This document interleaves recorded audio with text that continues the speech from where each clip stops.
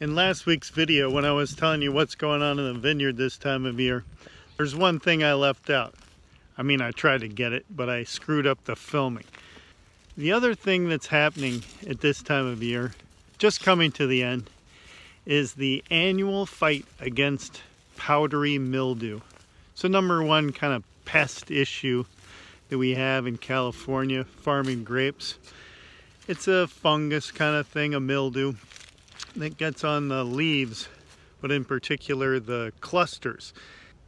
If you make wine out of grapes that have been infected with powdery mildew, it can take on the taste. It's very unpleasant, just not recommended.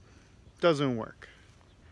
To control it, I use sulphur dust. It's an organic treatment, been used for centuries, common for things like rose bushes, all kinds of trees.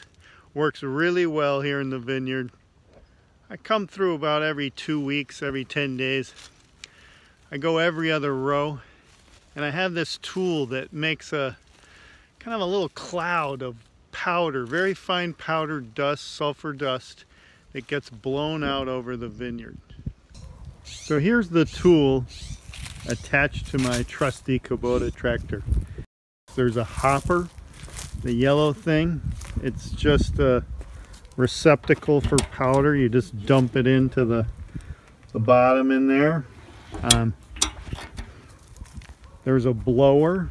That's this thing here on the back, driven by the shaft here that comes out of the back of the tractor. It creates a lot of air. It flows through these nozzles. There's a close-up of the nozzle. So I drive that through the vineyard with the dust blowing out of these nozzles into the canopy of the grapes. One of the great parts about veraison is at that point the grapes are no longer susceptible to powdery mildew. Fortunately, I have nothing here to show you other than nice, clean, unmildewed fruit. Backs of leaves are clean, the shoots themselves are clean. So I'm done with powdery mildew for the season. Everything looks good.